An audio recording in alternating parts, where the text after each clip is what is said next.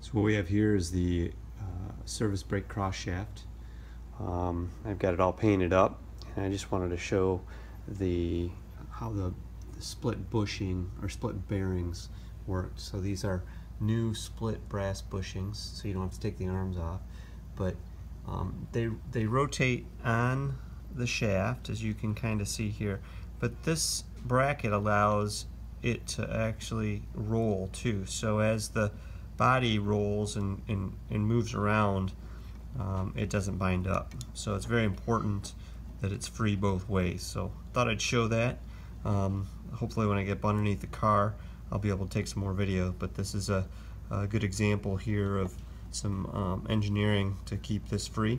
I'll take it apart here. You can see it, the split bushings here. And it's pretty straightforward. So hopefully things are going well with your car. Take care.